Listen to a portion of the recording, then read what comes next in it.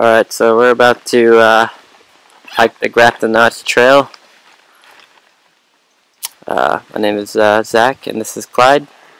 And Clyde right now is packing up his osprey that he just bought the other day. Do you like the pack?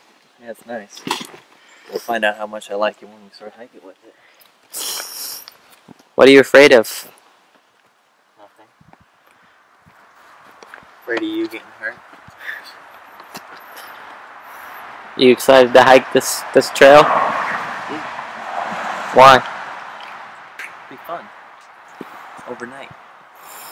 Have you ever been camping before? Yeah. A lot of camping. Only done one overnight trip. When was the last time you went camping? Last summer. Last summer, huh? Yeah. Mount Blue State Park. Mount Blue State Park. Yeah. Not far from here. Alright, so this is We gotta climb up that. yeah, we're going up there. That's the last day, though. So that's the last day, yeah. So we expect to do about 39 miles. Yeah. I think today we're gonna try to do As many as possible. We didn't get much sleep last night. So Oh yeah, we're running on less than 3 hours of sleep. that's about right. So we're gonna try to do 13, but I don't think that's gonna happen. No. Probably more realistically, probably like 9 or 8. Brought some good food with us, so. Eat lunch in like 3 hours. Yeah, steak tips. Oh yeah, we're running on IHOP right now. IHOP. So, that being said, we're gonna get started here and see you guys later. Thanks for watching, guys. I just want to quickly say this is the first video of our YouTube channel, Mainelyhikes. So we mainly focus around hiking, outdoor stuff, activities.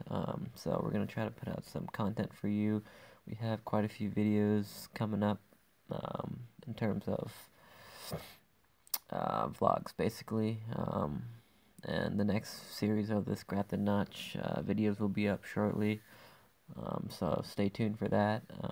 This is also just our first time going through the whole YouTube video making process and editing videos, so everything in the beginning might be a bit choppy until we figure everything out. So please be patient, and we really appreciate you for tuning in.